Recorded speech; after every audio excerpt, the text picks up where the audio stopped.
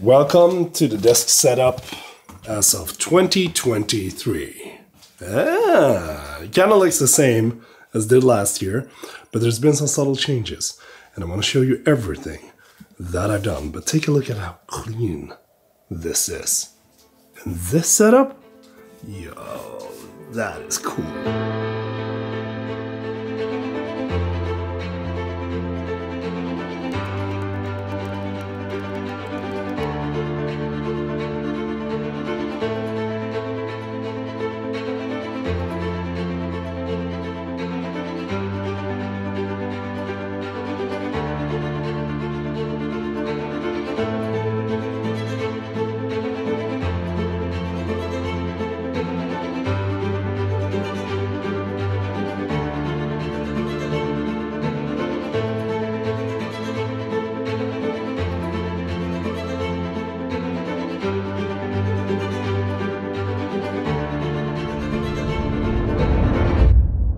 I don't know if you paid attention when you were watching that intro, because the music together with the sound effects and sort of like the overlays makes it look so top-notch. And that is why I want to talk about the sponsor of today's video, Artlist. When it comes to finding the right piece of music for your videos, it's very crucial that the music kind of fits with what you're showing off, because otherwise it might just fall flat. For example, if I were to use that intro, but with sort of like a cartoonish music,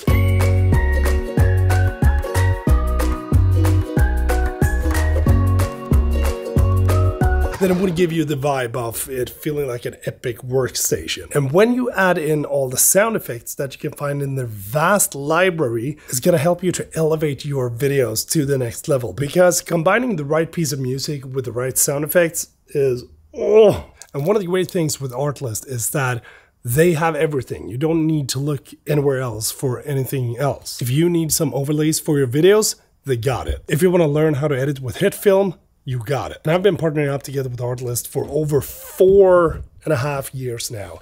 And there's a reason that I say that I really love Artlist. I'm going to drop a link in the description. Head over there, check it out now.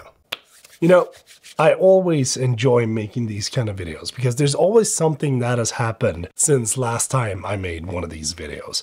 It's not that the entire setup might have changed, but something has changed, and someone that is watching the videos might get inspiration for their new desk setup or their own cave of empowerment, if that is even a thing. I don't know, but it's fun to talk about how I try to optimize my space and make sure that I can maximize the space around my desk as well as on my desk. And if this is your first time here, I just want to say welcome. Hope everything is good. And to all of you that has been here for a while, love you. So last year when I made my video, I had made some big changes to my desk compared to the year before. But now the changes are a little bit more subtle. A little bit less things that has happened, but one of the biggest things in my opinion is that I have removed the desk shelf. And one of the biggest reasons why I wanted to remove the desk shelf was as every single time that I sat down and had something that shouldn't be on the desk, it found a place on the freaking desk shelf. And even though it looks great having a desk shelf, I'm not one of those persons that can have a desk shelf. I've tried, it doesn't work because it just gathers stuff. The less space, the less stuff. That is at least my thinking. So I hope that it's gonna ring true for this year. But I've also moved some of the units that I got on the desk around so that they are a little bit more accessible and a little bit more user-friendly, if you may. I got the LG OLED ultra-fine 32-inch display right here. It is not a great display. I have been using this for a little bit over a year now. I like it because I can read my, notes whenever I'm recording a video like this and bring up some search results or, read the news on. But when it comes to editing videos on this, I found the color accuracy to be very off. And that is something that bummed me out when I was trying to use that for editing, because as soon as I opened up Final Cut Pro on that display, it looked weird. It didn't look as I wanted to be. There was sort of like a greenish tint or a magenta tint, even though I calibrated the display.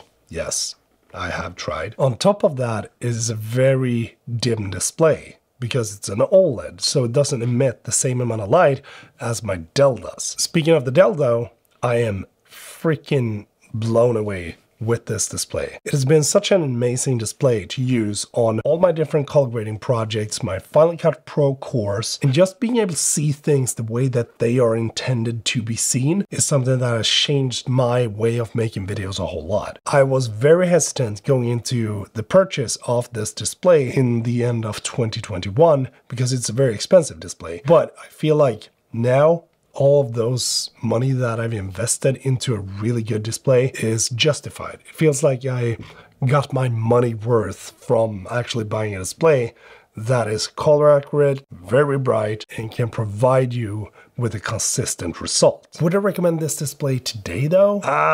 Would probably say both yes and no. It totally depends on what your budget is, because I think that this display as of right now might not be the best option. Take a double look, you know, when you're searching. If this is the display that you want, get it. You're not going to be disappointed, but there might be better options. Connecting the two displays to my computer is the Bridgestone Pro Thunderbolt dock. I have loved this thing ever since I bought it way back in 2021 or even 2020, I can't remember. But the good thing about having a dock like this is that I only need one single cable into my computer.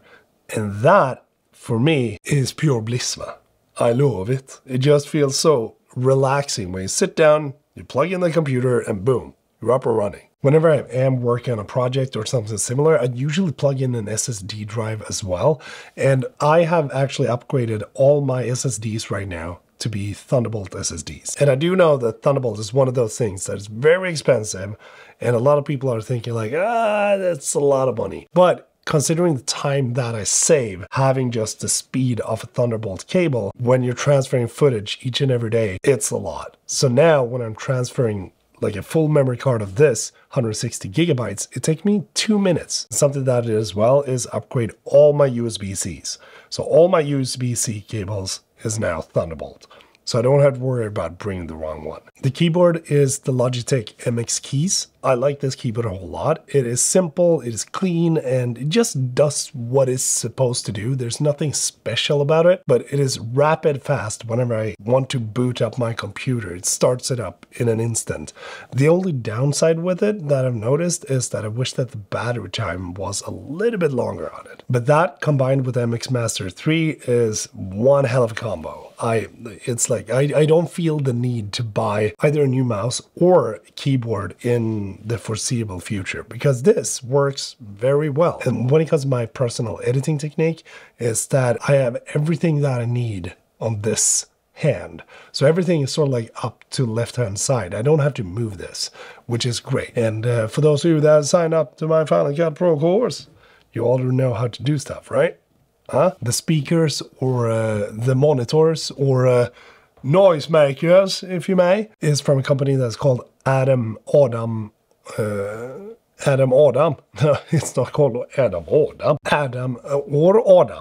I don't know how you pronounce it, but Adam Audio. I think they're based in Germany or something like that, but these speakers are very good for what I do. You can definitely hear the details when you're working with, you know, those small sound effects and those perfectly scored tracks that you can find on Artlist and that good stuff. Highly recommended. And to power them, I have a Focusrite Scarlett 2i2 USB plugged in to the dock, and everything is just working its magic into the computer. We have the Belkin wireless accessory charger, if you may. This is something that I've been using at home as well as here for the last 1.5 years. I think it's great to be able to just smack my phone, my Apple Watch, and my AirPods in the same place and know that I can just grab it with an arm's reach. Because the downside with my previous desk setup was that I had to sort of like lean in and grab stuff.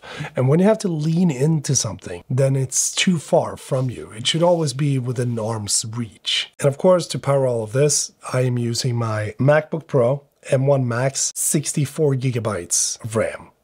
It is hands down one of the best computers that I have ever used to this day, and I love it. There's no incitement for me to buy a new computer in the coming 2 years unless something radical happens. Anything that I've tried throwing at it, it has just chopped away. I mean, like if you're a gamer and that kind of stuff, then it might not be the right for you. But when you're working as a creator, a video editor, and a photographer, it's just one of those tools that make it fun to work. you know? So now that we've been on this side, it's time to go over to this side. We're not gonna jump to this just yet. This entire setup is probably the biggest thing that's grown out of this desk in last year. First things first, we have the EDC tray from Dango Products. I love having this tray here so that when I get to the studio, I can just dump my stuff into this tray, and I know that my wallet, my knife, my keys are all in the same place. Just having one of those trays that blends in with the environment, I like that. I think it's cool. And right next to it, we have the iPad mini, which is a great companion. So if I'm recording a video, for example, I just open my notes on the iPad mini and then I can just scroll back.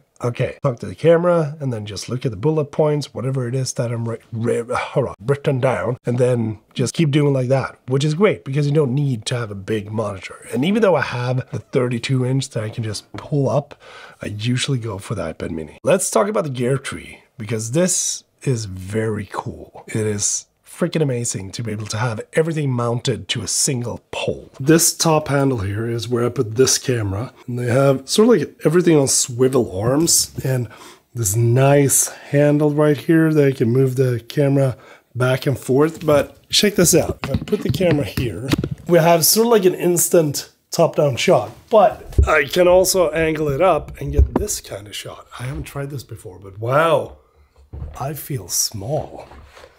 Hi, hope you're having a good time up there. The versatility of this is amazing. Check this out. So if I need to record something on the computer when I'm doing stuff, this is a great shot. Doing something over here, perfect. It just makes the entire recording process way more streamlined, and that is something that I constantly strive for.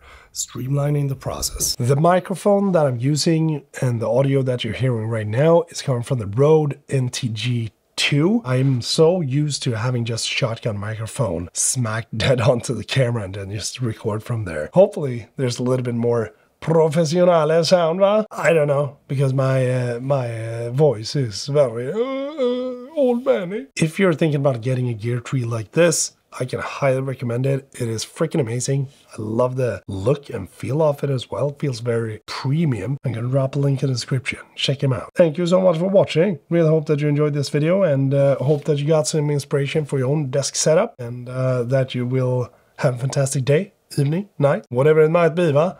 Peter from Sweden is saying goodbye.